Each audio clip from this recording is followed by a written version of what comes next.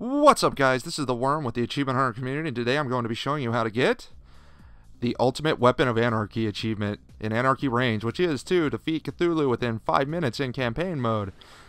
I'm doing this on Black Side, Stage 4, the mission, Butcher's Banquet, and I'm playing on normal. Now, to begin with, you'll have the choice between Jack, Rin, and Big Bull, and I chose Jack because, well, you know, he's a powerhouse, of course.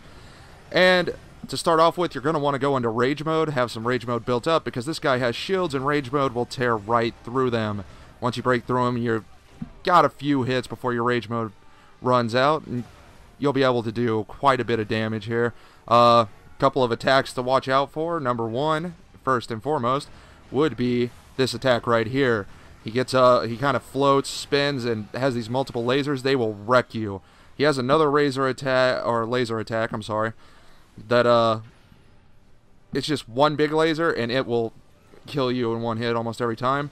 Good thing to do here. Watch out for these things. He doesn't like ranged attacks. He will teleport you in with them. That cutscene will happen, and that'll signal that the guy that you're fighting is sending in reinforcements. He'll send in gargoyles. I waste a little bit of time here going after the gargoyle, I believe, but, you know, they're not really that big of a threat on normal. I try and keep my allies up as much as possible because you're going to want to do as much damage as possible, and Big Bull especially, another powerhouse, will help you. Rin, she's speed, so, you know, right here I get lucky. He slams his claw down on me and knocks me into Rin. I'm able to pick her back up, and, I mean, you know, if you have a rocket launcher, I have a friend that told me that it does extraordinary amounts of damage once his shields are down, so just keep that in mind. I didn't have one, so I just went with this strategy right here. There are a couple of good places on the map to hide from his laser attacks. One of them I'm about to use is the stairwell with the big stone slab in between the two staircases. We're coming into the home stretch here. As you can see, you don't really have to worry too much. This isn't like the fight with the Kraken. Right here, I use the big stone slab right here to keep some distance. And we're coming up here on when I beat him. Right here, this is... he takes me down one more time, I believe. There's that big laser I was talking about.